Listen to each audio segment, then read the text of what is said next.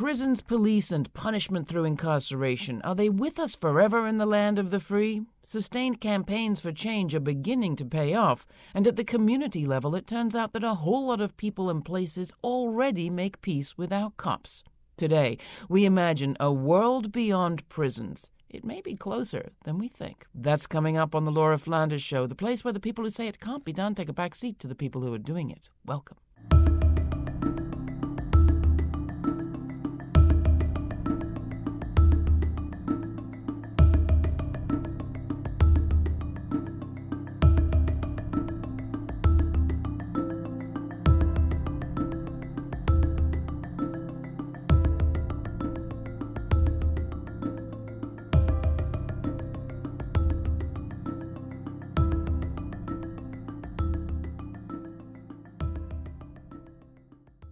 It is sometimes said that we can't be what we cannot see. So, are we able to imagine a world without jails and prisons? We've heard the mind-blowing statistics. The U.S. is the world's leader in incarceration. We've read about the atrocities that continue to take place in prisons and as a result of being imprisoned. There has been some progress, a growing movement to abolish prisons and jails. They call it abolition. But how and where would we even begin to dismantle this enormous so-called prison industrial complex? And what are the real solutions that encompass the needs of the vast and diverse communities that have already been harmed? There is so much to think about as it relates to economies, harm, repair, justice, accountability, that I've asked 3 people in to come and help me think it through. 3 individuals who are doing this work on a daily basis. Community organizer with the Audre Lorde Project and the Answer Coalition, Kerbie Joseph. Writer, activist, and strategist, Kenyon Farrow, who's senior editor of TheBody.com, and Esteban Kelly, who is a co-founder of the movement training cooperative AORTA, based in Philadelphia, and executive director of the U.S. Federation of Worker-Owned Cooperatives. Welcome all. Thanks for coming in. Great panel of folks. Enormous question. And there may be people saying, abolition? Can we just talk about reform? So why do we want to think about abolition? What makes it an important thing to think about and work towards? Who wants to start? Kerbie? I think, well, one, abolition has happened before. In 1865, when slavery was ended, that was an abolitionist act.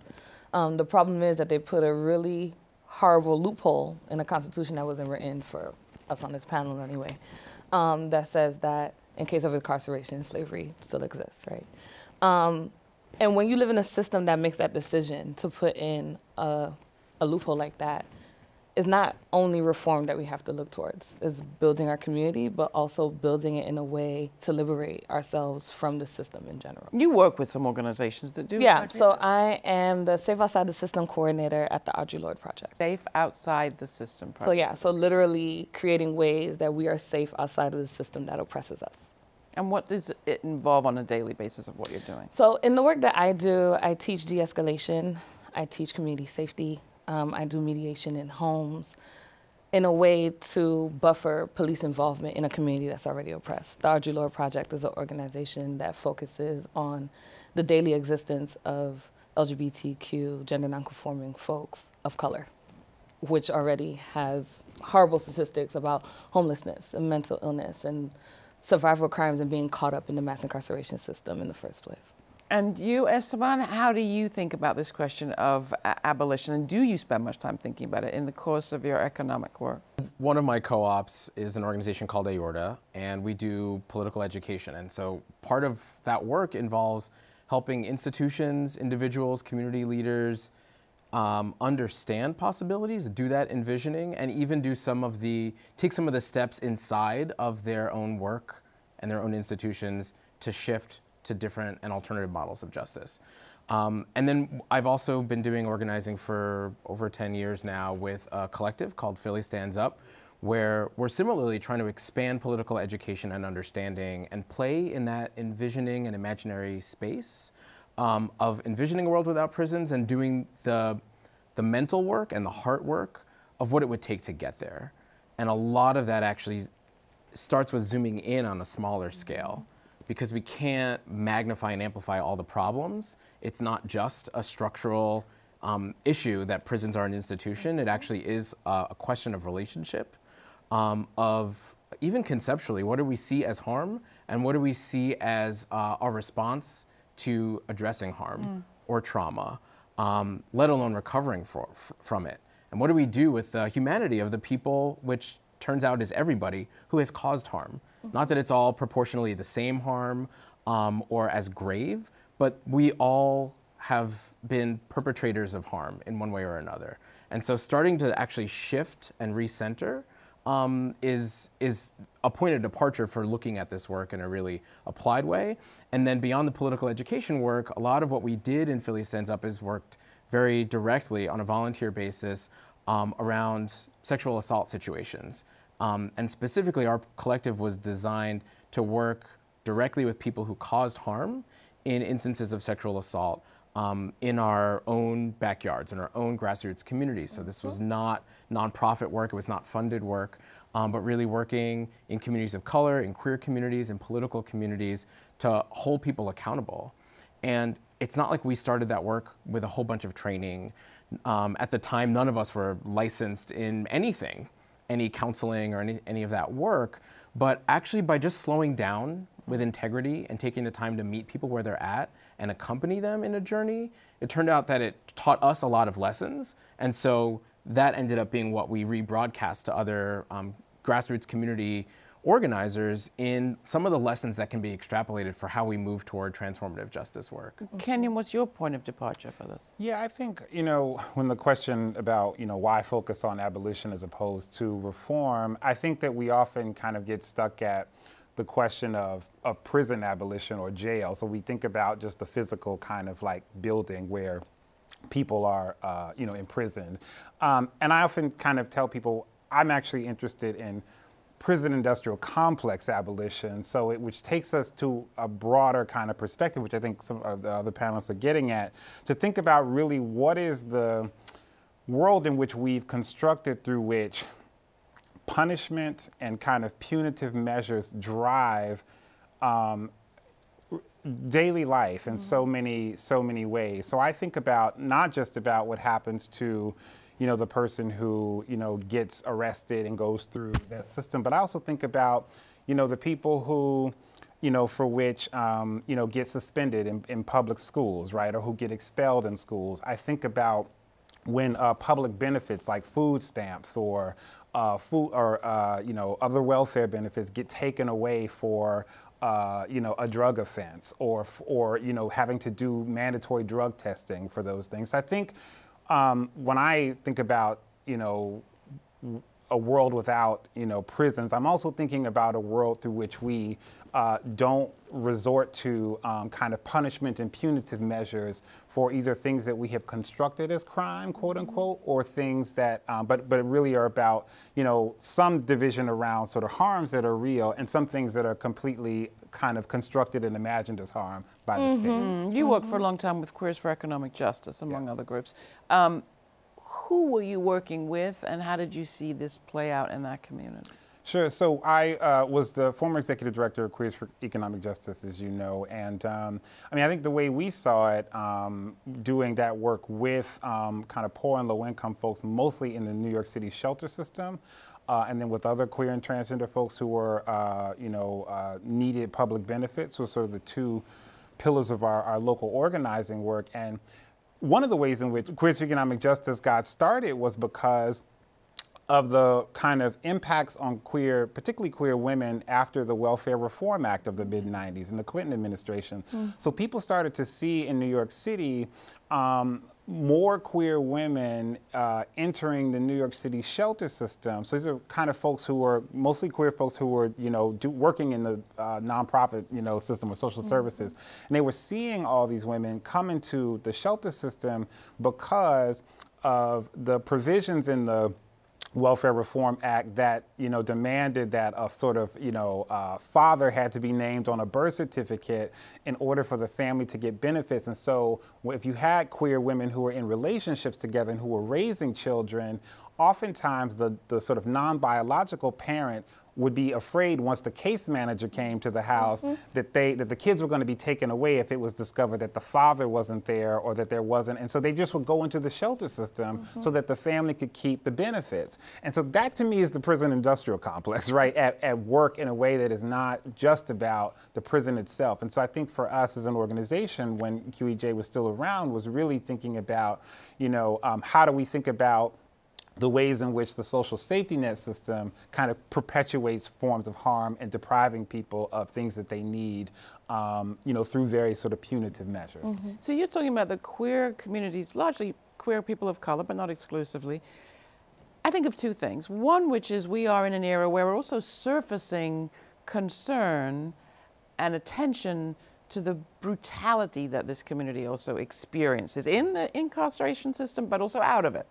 So, Kerbie, how do you think about justice in that context? I mean, we have, I don't want to say an epidemic of violence specifically against, you know, trans Black women, but you could say that we are experiencing a new degree of awareness of how much violence there is against a population that's had very little voice or been given very little amplification for their voices.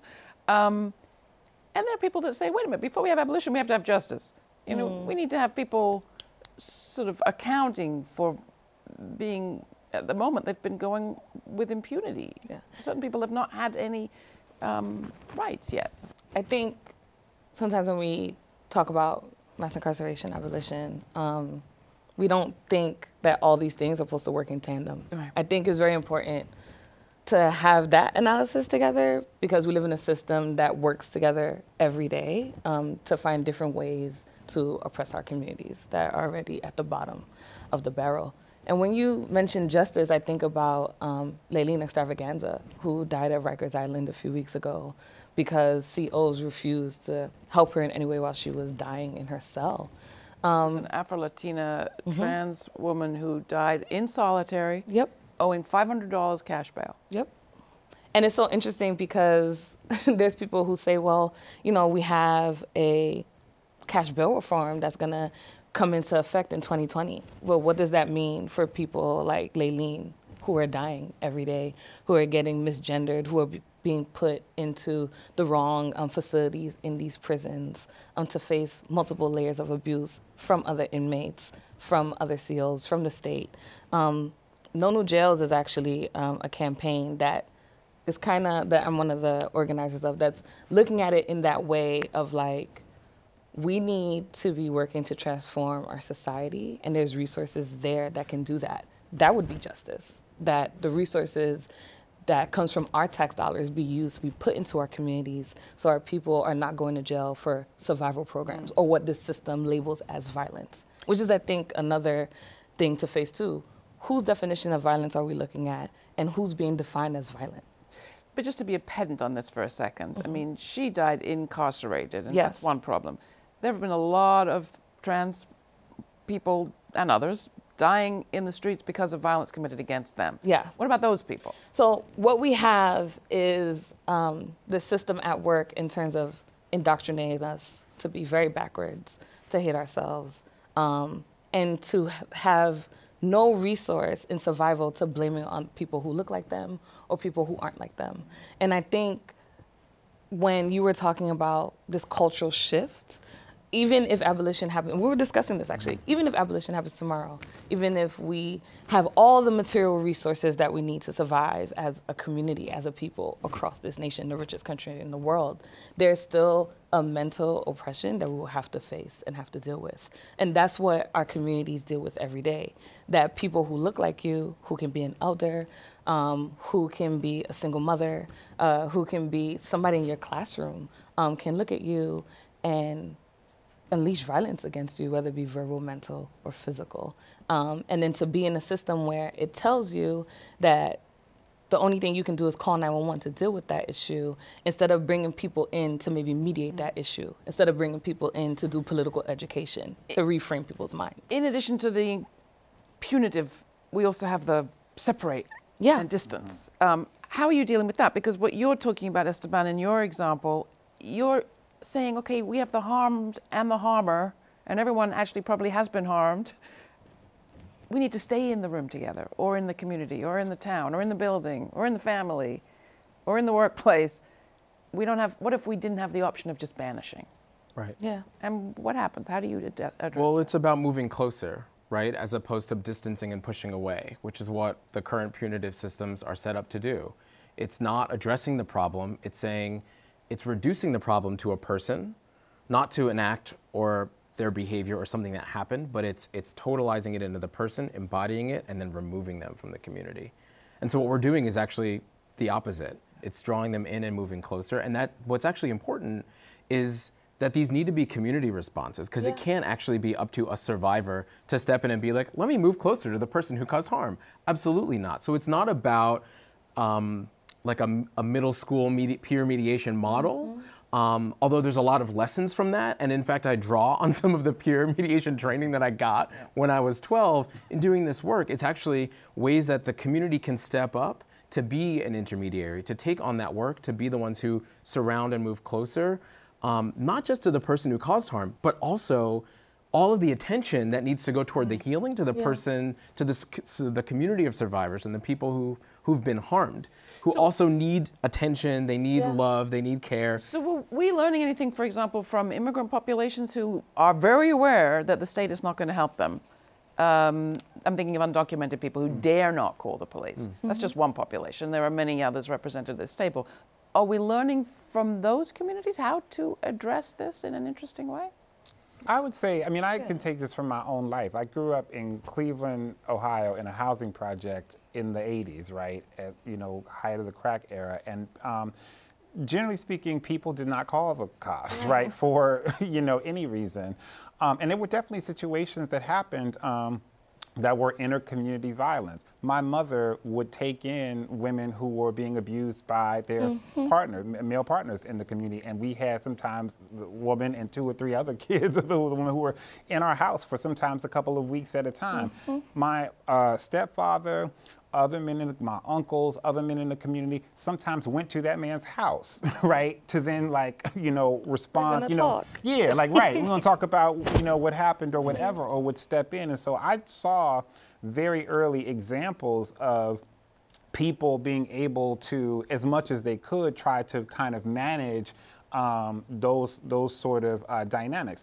I also think, I would say too, just part of the kind of mass incarceration itself and that system help perpetuate the kind of isolation that people feel in communities. So when you've started to kind of arrest so many people and you create such levels of instability, so then people in communities don't know each other anymore, you know, in ways that they did. So then the response to call the police seems like a logical response, because those communities themselves have been so fractured by the actual mass incarceration itself. So maybe that goes back to your original point, which was we've had these solutions before and we had them for a long time. Before it was called transformative justice, it was the Black Panthers doing it. Before the Panthers were doing it, it was the Nape people that the New York City land is completely built on. Like, these are very old strategies that have been used before police were able to walk the beat for fugitive slave acts. People were finding ways to live together collectively and deal with the hard situations and not dispose of community members, but look at people as human beings, whereas this system doesn't.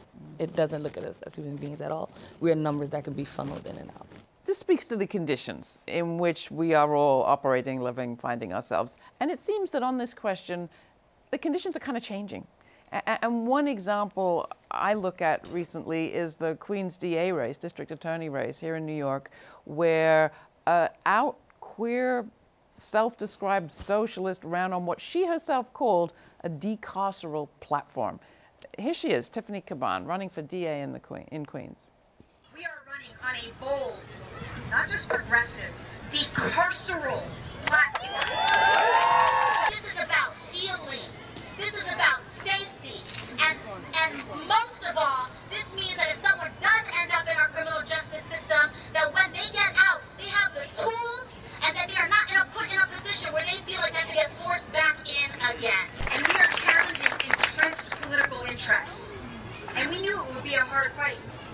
But we have the community on our side.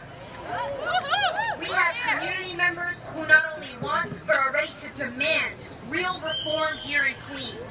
Ready to demand a district attorney's office that works for them. Yeah. Community members who believe that we don't have to sacrifice public safety for equity. Community members who aren't going to buy into the old school fear-mongering of our black and brown communities that only serve the status quo. And over the past 6 months, we have built the most beautiful, the most powerful, the most diverse coalition of hardworking folks that a borough-wide race has ever seen. So that is what happened in a Queensborough DA race. At the primary level, Tiffany Caban looks set to be the next DA. She was endorsed by 2 people running for president, plus the New York Times. I mean, this isn't the revolution, but it is speaking to changed conditions. Esteban, what are your thoughts? It absolutely is, and we were able to, I think, push that forward a little bit in my community in Philadelphia, where we had DA Larry Krasner elected, and that came from movement. That came from a long-standing campaign from groups like Decarcerate PA, Put People First, and even some of the organizations I was talking about that we're connected to, these smaller, completely below the radar, unfunded, unincorporated initiatives, projects, and even just community relationships like we've been talking about that have been pushing a different kind of politics for how we address harm, justice, and even the epidemic and the phenomenon of all of the problems, all the ripples of violence from the criminal legal system, from police violence in our case, one of the poorest large cities in the United States. So that coalition of coming together, because this was a multiracial coalition, this work doesn't move forward otherwise, of bringing together straight people, LGBTQ people, black and brown people along and in lockstep with progressive white folks, doing this organizing and understanding that in order for our communities to be sustainable, we got to all come together and push forward and center a completely different kind of politics. And it does happen at that primary level of like, who are the candidates who are running, and vetting and finding a candidate in the kind of profile that Larry Krasner put forward. I mean, it was someone who had been defending our communities for decades and decades, and to actually say, this is the person that we want in this type of role, was instructive. And then we started to see different versions of that happen all around the country. So I'm definitely inspired by what's happening. I mean, I should say Tiffany had the support, and you saw it in the clip there from Congresswoman Alexandra Ocasio-Cortez. She talked about a decarceral platform. What do you think is a decarceral platform, and what are you looking to see, Kerbie? I'm just laughing. I'm sorry. I giggled because I'm just thinking about like de Blasio's plan of like building 4 new jails and closing down Rikers in 10 years when he's not in office, and claiming that that's decarceration when you're building 6,000 new cells for people to be in.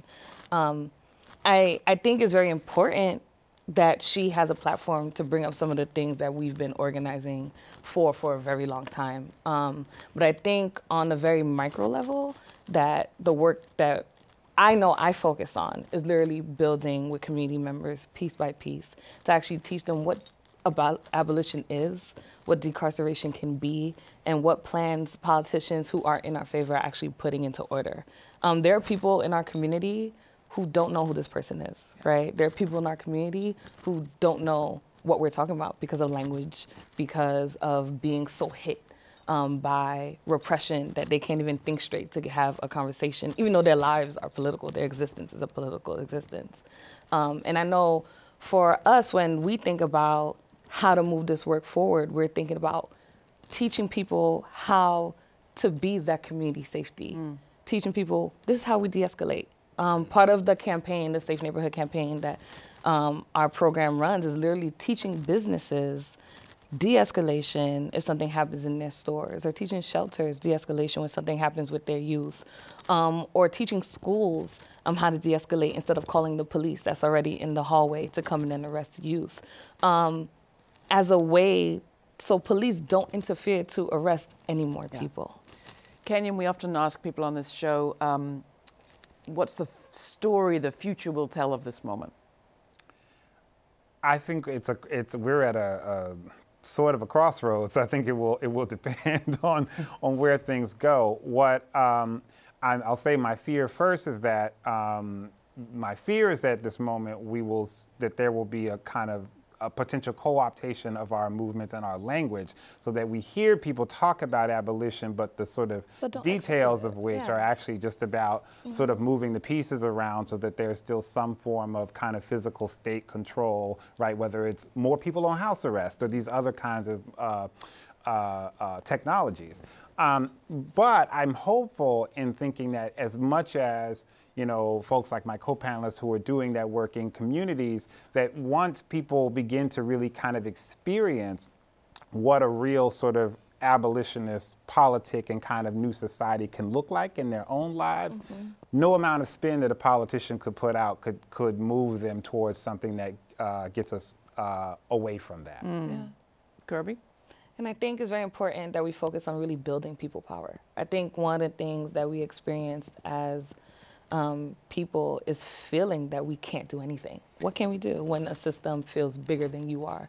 And really work on the fact that the system is actually afraid of people coming together. The work that she did in building her coalition, that is work that is feared by folks who want to maintain their power and maintain the status quo that she was speaking about. Last 10 seconds to you, Esteban.